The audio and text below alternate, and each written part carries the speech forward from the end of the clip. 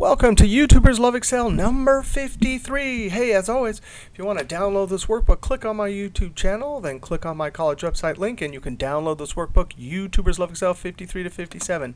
Hey, this YouTuber said he had a list of receipts. These were from audit clients, but there was a bunch of duplicate entries, and all he wanted to do was count the entries that are greater than 30, but he didn't want to count the duplicates.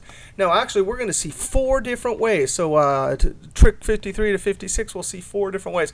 Well, first off, so our goal is to count the unique occurrences that are greater than $30. The first way is we'll just do a pivot table. There's a great feature about pivot table. Once you do a pivot table and drop a field into the row, it'll give you a unique list. Let's go to Insert, Pivot Table, Pivot Table. In 2003, you, of course, go to the Data menu and then Pivot Table. Click on Pivot Table. In 2003, you have to go through 3 steps. Here in 2007, there's the table, and there is the existing worksheet. I'm going to click that. And then the location, I'm going to say put it right in D8. And then click OK. Now watch this. All I have to do is take this one field we have here and drag it to the row levels. In 2003, you actually drag it to the sheet. Actually, I have this. This is similar to 2003. You, in 2003, would have to click and drag there. Otherwise, we would click and drag. I'm going to drag this away. In 2007, you click and drag to row labels. Now I'm going to close my field list, and there you have it. You have a unique list of items, just like that. All the duplicates. So here's 7871.